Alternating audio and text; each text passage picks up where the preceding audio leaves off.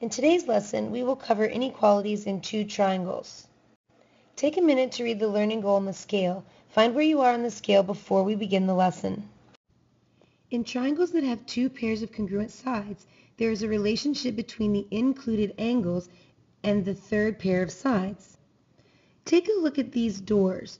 When you close a door, the angle between the door and the frame at the hinges gets smaller. The relationship between the measure of the hinge angle and the length of the opposite side is the basis of the side angle side inequality theorem, also known as the hinge theorem. The hinge theorem states if two sides of one triangle are congruent to two sides of another triangle and the included angles are not congruent, then the longer side is opposite the larger included angle. So if you look at this diagram, since side BA is congruent to side YX and side AC is congruent to side XZ, but the measure of angle A is larger than the measure of angle X, then side BC is longer than side YZ. In example 1, we will use the hinge theorem. Which of the following statements must be true? Okay, we know that side SA is congruent to side OY. We know that side AK is congruent to side OU. Since the measure of angle A is 90 degrees, but the measure of angle O is 70 degrees, the side opposite angle A, SK, must be greater than the side opposite angle O, side YU. So the correct answer would be B. Pause the video and do you try number 1. What inequality relates the length of side LN to the length of side OQ? Since the length of segment ML is 4 and the length of segment PO is 4, we know that these two sides are congruent. Since the length of segment MN is 7 and the length of segment PQ is 7, we know that these two sides are congruent. Let's look at the included angles. The measure of angle M is 125 and the measure of angle P is 78. Since the measure of angle M is greater than the measure of angle P, we know the side opposite angle M, side LN, must have a greater length than the side opposite angle P, side OQ. For part B, in triangle ABC, the length of side AB is 3, the length of side BC is 4, and the length of side CA is 6. Let's start by drawing triangle ABC. In triangle PQR, the length of side PQ is 3, the length of side QR is 5, and the length of side RP is 6. Let's go ahead and draw that triangle now. How can you use indirect reasoning to explain why the measure of angle P is greater than the measure of angle A? Since angle A is opposite the side that has a length of 4, and angle P is opposite the side that has a length of 5, indirect reasoning would tell me since the length of QR is longer than the length of side BC, then angle P should have a greater measure. It must be open more at the hinge so that this distance is longer. In example 2, we will apply the hinge theorem. The diagram shows the position of a swing at two different times. As the speed of the swing right increases, the angle between the chain and side AB increases. Is the ride farther from point A during time 1 or during time 2? Explain how the hinge theorem justifies your answer. Since the lengths of segment AB and segment BC stay the same throughout the ride, the rider is going to be farther from point A during time 2 because the angle measure is larger during time 2 than it is during time 1. Pause the video and do you try number 2. The diagram shows a pair of scissors in two different positions. In which position is the distance between the tips of the blades greater? Use the hinge theorem to justify your answer. Since the length of the blades stay the same and the only thing that changes is the angle measure between the blades, then the distance between the blades where the angle is 40 degrees is going to be longer than the distance between the blades where the angle measure is 35. The converse of the hinge theorem is also true. If two sides of one triangle are congruent to two sides of another triangle and the third sides are not congruent, then the larger included angle is opposite the longer third side. So, since the length of side BA is equal to the length of side YX and the length of side AC is equal to the length of side XZ, then since the length of side BC is greater than the length of side YZ, the measure of angle A is greater than the measure of angle X. In example 3, we will use the converse of the hinge theorem. What is the range of possible values for X? Since the length of segment RU is equal to the length of segment UT, and the length of segment US is equal to itself by the reflexive property of equality, we want to now take a look at the length of the third sides. Since the length of segment RS is 15 and the length of segment SU is 10, we know that the angle opposite the longer side will be greater.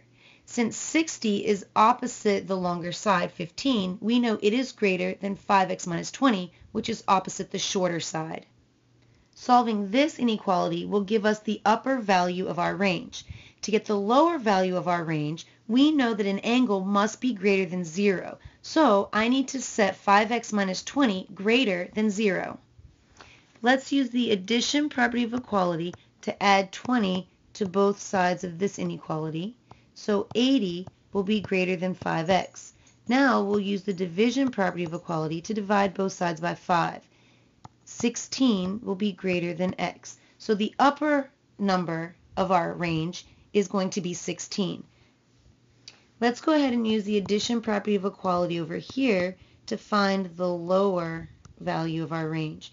So here we will have 5x is greater than 20. Go ahead and divide both sides by 5, and x will be greater than 4.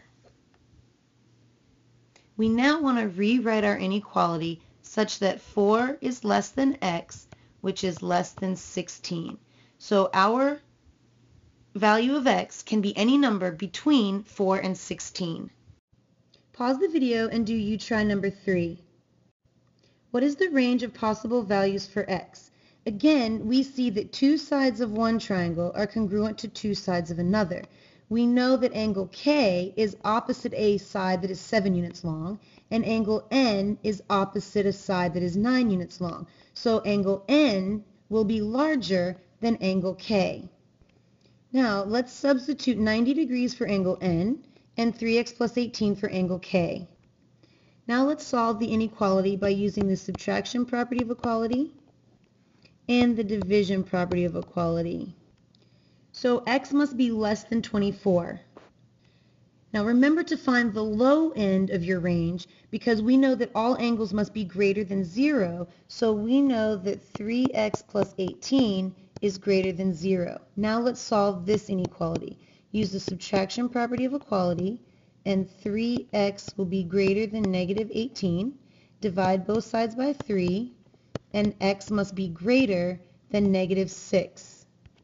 Remember, it is okay to have a negative value for x, just not a negative value for a measure of an angle or a length of a side. Now just rewrite your inequality to show the high and low end range for your x value. So negative 6 must be less than x, which must be less than 24. In example 4, we will prove relationships in triangles. Let's look at what we're supposed to prove. We want to prove that the measure of angle BAE is greater than the measure of angle BEA. Let's start with our first given that the length of side BA is equal to the length of side DE. Since both triangle BAE and triangle DEA share side AE, by the reflexive property of equality, the length of side AE is equal to the length of side AE. Let's look at our second given that states that the length of side BE is greater than the length of side DA. Since we now have two sides of one triangle congruent to two sides of another, but side BE is longer than side DA, we can state that angle BAE is larger than angle DEA by the converse of the hinge theorem. Remember, we're trying to prove that angle BAE is greater than angle BEA. If I look, angle BEA plus angle DEB make up angle DEA by the angle addition postulate. Since angle BEA is part of angle DEA, we can say that angle DEA is greater than angle BEA by the comparison property of inequality. And finally, since angle BAE is greater than angle DEA, and angle DEA is greater than angle BEA, by the transitive property of inequality, we can say that the measure of angle BAE is greater than the measure of angle BEA. Pause the video and do U-try number 4. In this U-try, we are asked to prove that the length of segment LM is greater than the length of segment MN. They tell us that the measure of angle MON is 80 and that O is the midpoint of segment LN. Let's start with the first given, that the measure of angle MON is 80. Since angle LOM and angle MON are a linear pair, angle LOM is supplementary to angle MON, which makes the measure of angle LOM 100 degrees. Now let's look at our second given, that point O is the midpoint of segment LN. By the definition of midpoint, we know that segment LO will be congruent to segment NO. And by the reflexive property of congruence, segment MO is congruent to segment MO. Since we have two sides of one triangle that are congruent to two sides of another, but the included angles are not congruent, we can use the hinge theorem to state that the side opposite the larger angle, or side LM, has a length that is greater than the side opposite the smaller angle, side MN. Now is your chance to see how well you understand the lesson. Pause the video and do the lesson check. Don't forget to check your answers on the next slide. If there's something you don't understand, be sure to ask me in class. If you rocked that lesson check, go ahead and do the challenge. Now, take another minute to reread the learning goal and the scale. Hopefully you've climbed higher on the scale than where you were when we began the lesson.